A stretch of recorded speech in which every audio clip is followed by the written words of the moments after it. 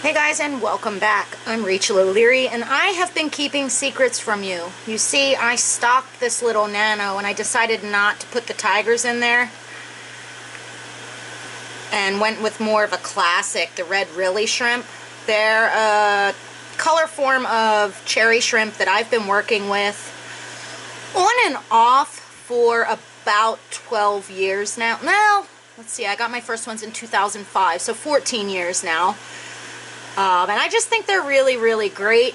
Really, of course, is when you take a line-bred shrimp like the cherry shrimp and then breed it to have clear patches so that it has striping like this female right there in front of us. I added 20 to this little aquarium. I also removed a rock from up here because it was just making it hard to maintain the aquarium. And I added a little nearite snail to help with some of the algae on the glass. And thus far, so good. Now, I do have quite a few buried females in this aquarium, so it's only a matter of time before we start seeing tons of babies, just like I have in my cherry shrimp aquarium.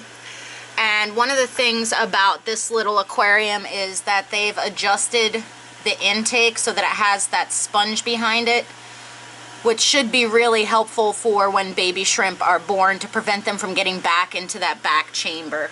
I have a few other secrets I've been keeping from you in the fish room as well. So if you're interested in learning what they are, make sure you subscribe with that notification bell on so you don't miss any of my upcoming videos, as well as updates on all of these guys.